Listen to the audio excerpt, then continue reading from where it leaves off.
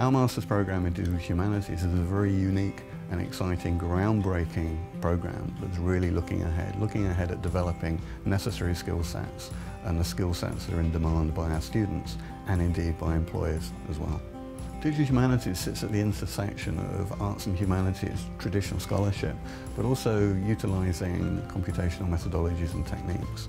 We sit on the middle ground. We're very interested in research and study that advances scholarship in traditional humanities disciplines, but also to press the research agendas of computational sciences and indeed other technological areas.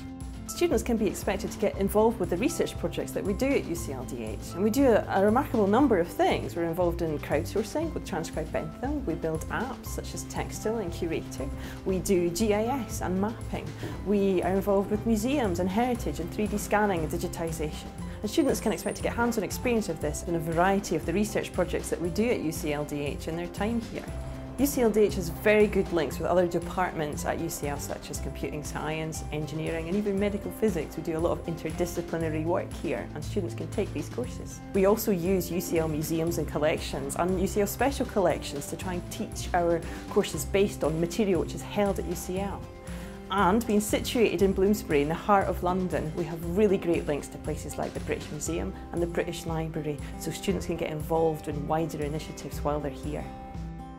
I decided to take the course here because it's a fairly new centre and I wanted to be part of it right from the beginning, and also because it has a good mix of public engagement and more traditional scholarship. I'm really enjoying it, so the material we cover is really diverse and it's nothing I would have come across by myself. The staff have been really supportive and I see that I am learning the necessary and relevant skills that I will need in my future career.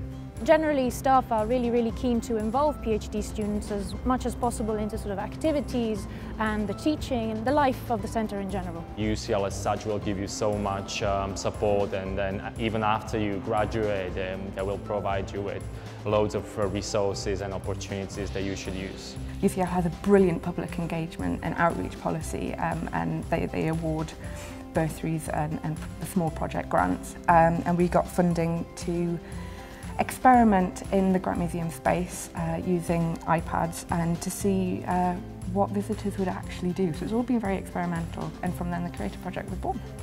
The work placement is compulsory for the course.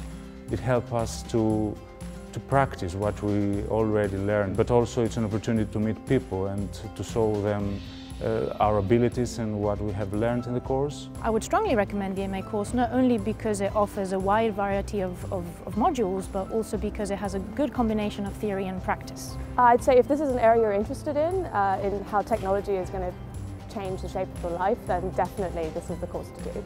We believe that the skills we're teaching are really applicable in today's job market. We know that students have gone on to work in major international cultural and heritage organisations such as the National Gallery, but also into technical firms such as Google and Apple.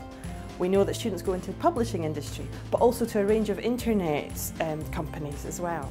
So we think the things that we're teaching today will stand students well when they go on to get a job after. The Digital Humanities course at UCL is a new course, and we're currently working with our second cohort of students. We find it really exciting to teach them, and I think that excitement is reflected in what they tell us about their enjoyment of the course.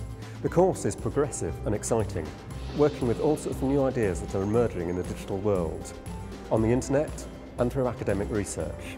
But we apply those ideas with a background of strong academic rigour, and we think this makes the course both educationally fantastic and really exciting for the students. Where possible, we always employ our students on our research projects, so there are often employment opportunities for paid work within our department as well.